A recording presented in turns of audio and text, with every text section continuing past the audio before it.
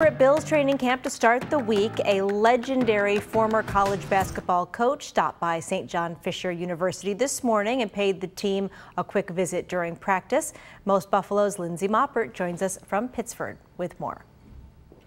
Former Syracuse basketball head coach and Hall of Famer Jim Boeheim joined the team on the sideline today with his family and said that as a former coach himself, he has a newfound appreciation for watching instead of leading practice.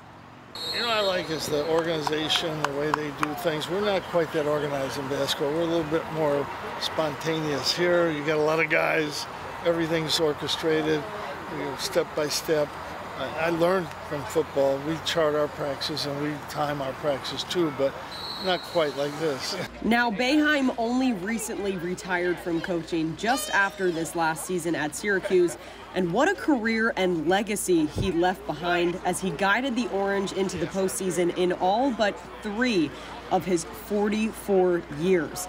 And that's certainly not all. Syracuse made 34 trips into the NCAA tournament, which includes 5 Final Four appearances and 1 national championship title in 2003.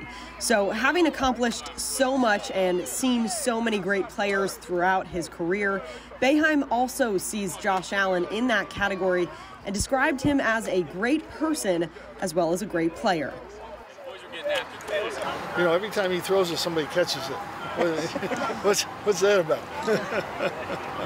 Boeheim went on to say that he really wanted to come out today because he and his family love the Bills and they are especially excited for this upcoming season. For now, on your side in Pittsford, I'm Lindsay Moppert, Channel 2 Sports.